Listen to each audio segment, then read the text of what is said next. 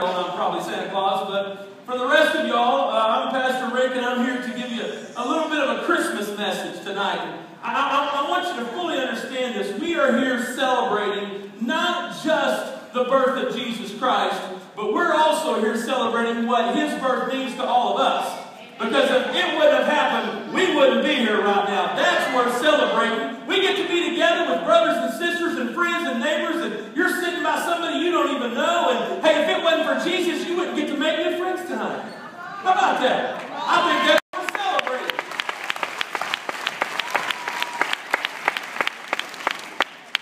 We are here celebrating the most radical man that ever walked on this planet. Yes, amen. I mean, I don't know about you, but walking on water is pretty radical. I don't know about you, but walking up into a graveyard somewhere and saying, hey, Lazarus, come here, and a dead man getting out of a grave, that's pretty radical. Amen. He was born to bring us greater things. There's a lot of folks here tonight are wearing these little flat bracelets here that say greater things on it. There's always hope for a greater good.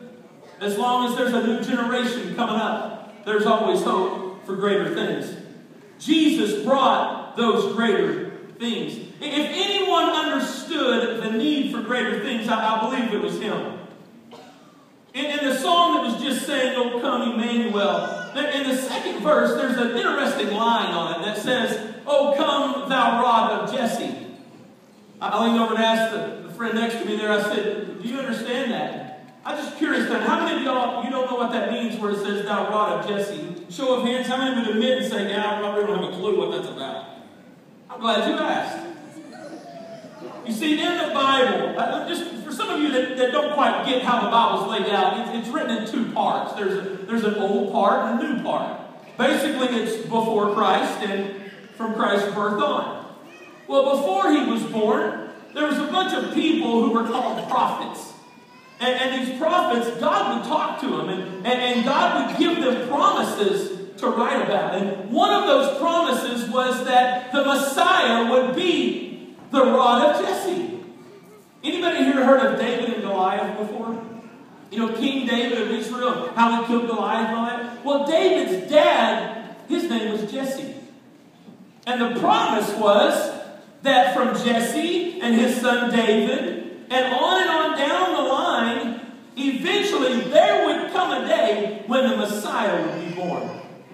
You can look in your Bible, you can look in the book of Matthew and in the book of Luke, and you'll see the lineage. Follow that along until one day that promise came true. Jesus was the rod of Jesse. It's an incredible way that was proven through time. In fact, in the Bible, you will find 114 times where there was a promise given that said, in that day, there's a day coming somewhere. Today might not be real great. Right. But there's a day coming that's going to be a whole lot better. Amen. Amen. These were promises from God. Some of them went something like this. I know you're oppressed, but there's a better day coming. Amen. I know your heart is broken. There's a better day coming. I know you may feel like you've been bruised by life, and maybe somebody has made a choice or they've made some decisions that have caused pain in your life. But God says there's a better day coming. Amen. 114 times it says in that day. Oh, what a hope we have knowing that there's a better day. Amen. Now here's the crazy thing. The book of Luke in the Bible gives us most of what we know about the Christmas story. It gives us a lot of that. It also records the very first message that Jesus ever preached. You can find it in Luke chapter 4. Jesus went to church. What a novel idea. If you have nowhere to go tomorrow, please find one of the local churches and attend that church. Because even Jesus went to church. Jesus went to church and He read out loud from the Old Testament. It was the book of Isaiah. He read in there where it said that there's a day coming when good news would be preached to those who were not saved.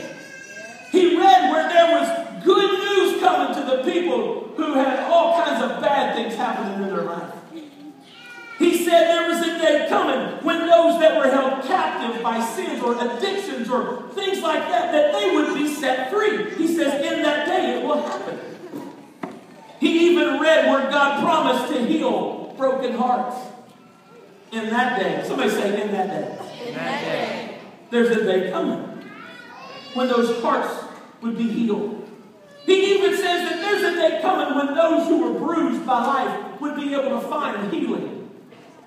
Maybe you're that person tonight. Maybe your heart's been broken. Maybe you're living with bruises. I want to give you some good news. There's a new day.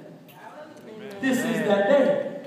Because in that same passage, Jesus stepped up and he said, this day is this scripture fulfilled in your ears.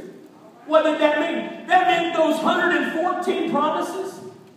All of those promises from hundreds of years back. Jesus went to church one day and he said, today is the day where all those promises come true. Amen. Now, folks, ladies and gentlemen, boys and girls, I have some wonderful news tonight. I'm so privileged to be able to stand here before you and tell you this. The day Jesus said that, that meant that that day, and the next day, and then the next day, and then the next, so look at your neighbor and say, and then the next day.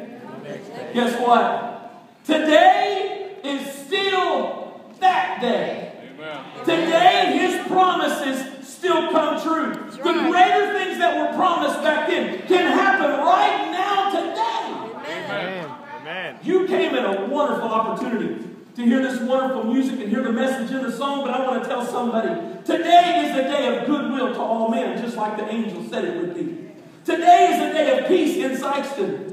I told someone here a while back, I said, you know, there's a lot of turmoil going on all around the world, but meanwhile in Sikeston, Missouri, I see blacks and whites coming together, arm in arm, hand in hand. I see Jesus.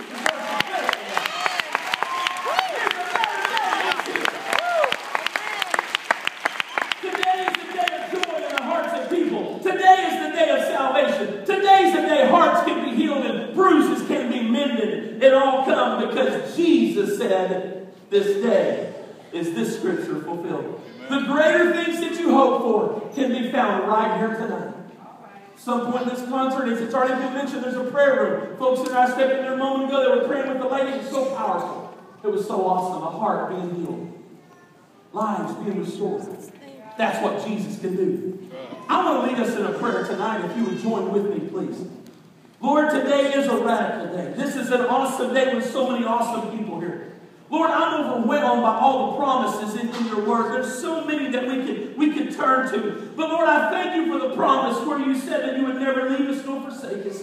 Even in the day where things seem so bad, Lord, you're right here with us right now. Lord, there may be people in this room whose hearts have been broken, whose lives have been bruised, Lord, who need good news in their life. And today we bring them your good news. Lord Jesus, I declare in this place that today be your day. Your day to heal lives and your day to minister to those who are hurting. Lord, let your glory be revealed in this place. Let your word, your promises come true in every life that's in this building tonight, Lord. I pray that in Jesus' name. If you're ready for him, for all those promises to come true in your life, how about we give Jesus a hand clap of thanksgiving for all his promises?